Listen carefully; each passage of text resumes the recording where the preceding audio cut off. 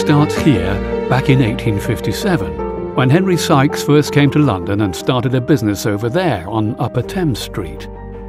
A little while later, the first manufacturing facility was opened on Bankside, adjacent to Shakespeare's Globe Theatre. Henry Sykes was born in Sheffield in 1822, and after becoming renowned for his engineering innovations, moved to London at the age of 35 to establish Henry Sykes Engineering. This part of London was very different back then. The Thames was a busy industrial river, and the Pool of London was a bustling quay at the centre of major development. During the early days, Henry specialised in steam-driven machinery, with emphasis on hoists, winches and pumping equipment. Much of this equipment was used in the construction of the Thames embankment, bridges and jetties.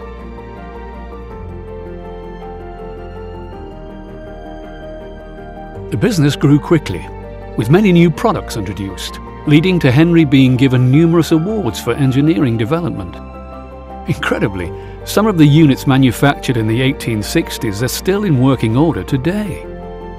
As the business continued to expand, additional manufacturing facilities were required, which resulted in the opening of the Bankside factory just across the river from Upper Thames Street.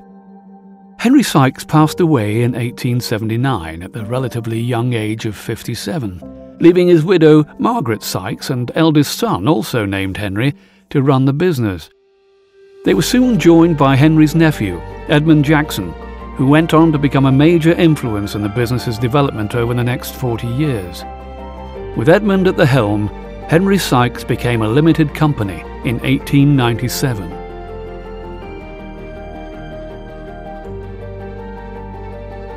During this period, the business maintained a focus on winches, pile-driving plant and, of course, pumps. In fact, during the First World War, specialist hoists built by Henry Sykes were used to raise and lower observation balloons on battlefields across northern France.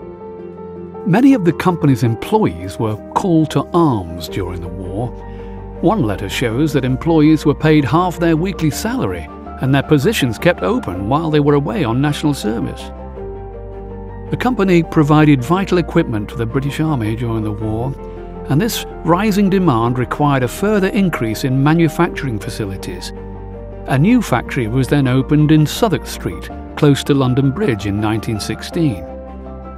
The Bankside factory closed in 1920, and this preceded the opening of the Charlton Works in 1928. The Charlton factory was located within a few hundred yards of where our London office is based today, although at that time it was a 51-acre plot on Greenwich marshland.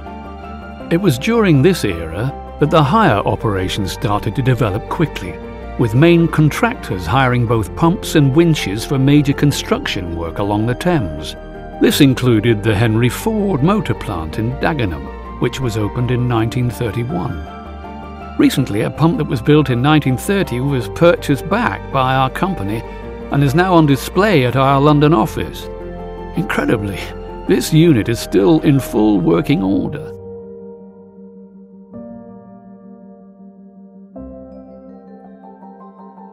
By the time of the Second World War, Henry Sykes had become Britain's leading manufacturer and hirer of pumping equipment. Edmund Jackson passed away in 1939. The same year, Britain declared war on Germany.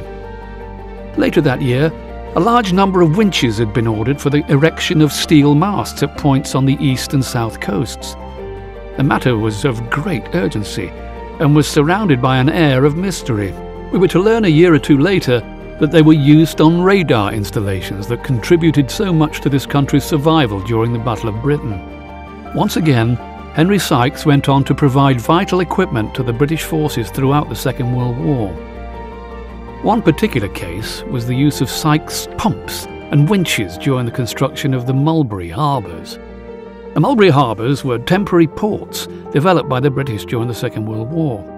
They facilitated the swift offloading of cargo onto beaches during the Allied invasion of Normandy in June 1944. Being based in London, Sykes were also very much affected by the Second World War, as many of their men were called up for service. Those who remained sometimes had to attend work 24 hours a day to protect the business in case of incendiary bomb attacks.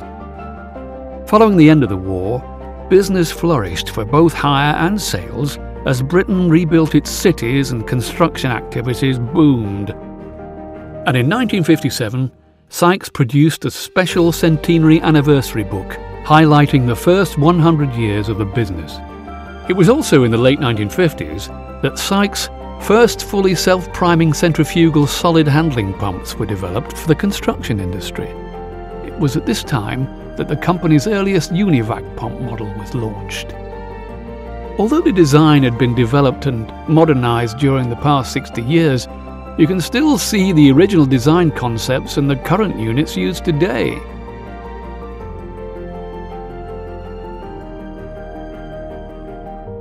The 1960s and 70s produced rapid growth for the company, with many new brands developed, including Sykes Pumps and Sykes Construction Services.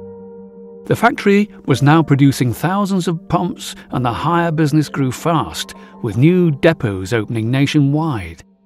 In the UK, Sykes led the way in terms of developing complex temporary pumping schemes for applications such as waste treatment plants and oil terminals. This is not too dissimilar to what we do now in 2017. Overseas, Sykes were exporting pumps to every part of the globe, including a famous emergency hire in which pumps were flown overnight to the USA to assist flood recovery. Although Sykes had been providing pumps to the Middle East since the early days, it wasn't until 1977 that the company officially joined forces with Khan Saheb Construction in Dubai, forming Khan Saheb Sykes LLC. Here we can see the Sykes Pumps Managing Director, Anthony Hepper, centre, with the founder of Khan Saheb Construction, Mr. Hussain Abdul Rahman Khan Saheb, left. Even in 2017, Mr. Hussain remains head of the Khan Saheb Group, and the Khan Saheb Sykes business now has over 130 employees across Dubai, Abu Dhabi, Oman, Bahrain, Kuwait, Saudi and Qatar. In 1977, Sykes Pumps celebrated our 120th anniversary and introduced submersible pumps to the hire range.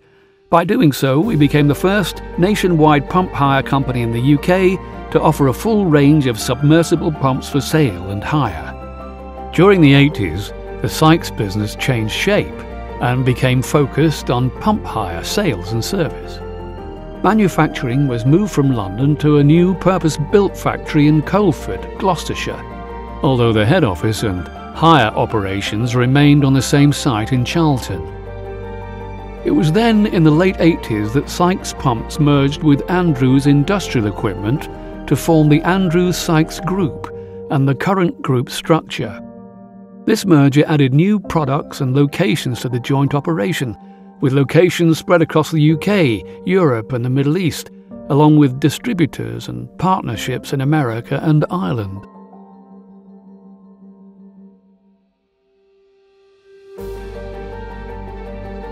During the 90s, Sykes were involved in many of the most prominent pumping projects in the UK. This included the dewatering of the Western Quarry in Dartford to accommodate the Blue Water Shopping Centre in a location that had previously been under several metres of water. During this period, more than 300 litres per second were pumped on a 24-hour basis over a mile from the site into the Thames. Sykes Pumps continues to be involved in many major pumping projects, including float-outs, oil refineries, bridge work, wastewater projects and even film sets. During this time, Sykes cultivated a reputation for providing an unbeatable 24/7 service nationwide, 365 days per year. This was assisted by the availability of experienced service engineers on call to help with any pumping emergency or unplanned requirement. At the turn of the millennium, Sykes Pumps were used to help build the Jubilee extension and clear contaminated groundwater on the site used to build the Millennium Dome, now known as the O2 Arena. In 2007, we celebrated 150 years since Henry Sykes first started the business. In recent years, Many new products have been developed to meet market needs and encompass new technology with major focus on environmental issues, reliability and efficiency. Our submersible pumps have been extended to include a huge range of specialist sewage and wastewater pumps with high-efficiency explosion-proof motors. We've become first choice for water companies whenever temporary pumping systems are required.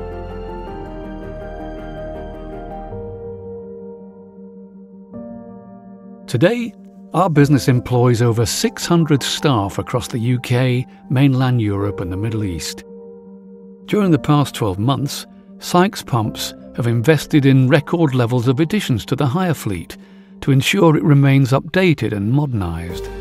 New products this year have included the Rapid Response Unit, new hydraulic submersible pump range, the Sykes Silterway and many more. We've also invested in new depots and upgraded existing properties, including our new head office in Wolverhampton. The company carries an extremely broad range of legislative accreditations, ranging from energy consumption, transportation and health and safety, underlining our commitment to safe practice and complying with the industry regulations that are in place. The company is committed to developing young people and helping them to progress through the ranks at Sykes Pumps. This vision has been made possible by the many apprenticeship schemes and training courses we offer, and there are plans to increase their availability even further going forward. More than 10% of our employees have been at the business for 20 years or more, equating to almost 60 members of staff. This theme of long service is something we're very proud of and hope to see even more of in the future. So, in 2017, we are celebrating our 160th anniversary with several special initiatives to commemorate what is a remarkable and unique date in our history. A number of things have changed since the business was established 160 years ago, but our unwavering commitment to providing high levels of service and optimum pumping solutions remains exactly the same.